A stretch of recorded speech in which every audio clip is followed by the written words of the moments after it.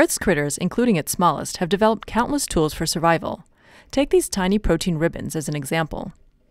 Rolled up, these structures, called R-bodies, look like harmless dots under the microscope. When they unfurl like a Chinese paper yo-yo, they look like fine needles, and they can have deadly effects. But scientists are figuring out how to harness the structures for good.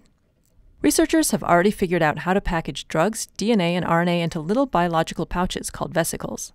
Getting them out to do their job in a cell, however, is another challenge. Pamela Silver and Jessica Polka at Harvard University turned to R-bodies as a possible solution.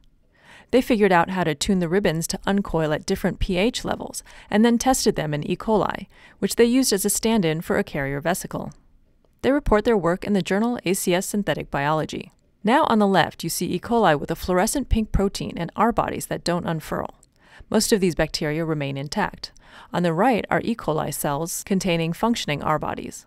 Adding a low pH solution causes the structures to elongate and bust open the cells. Silver and Polka say this programmable tool could be used in cell engineering or even as a switch in tiny devices.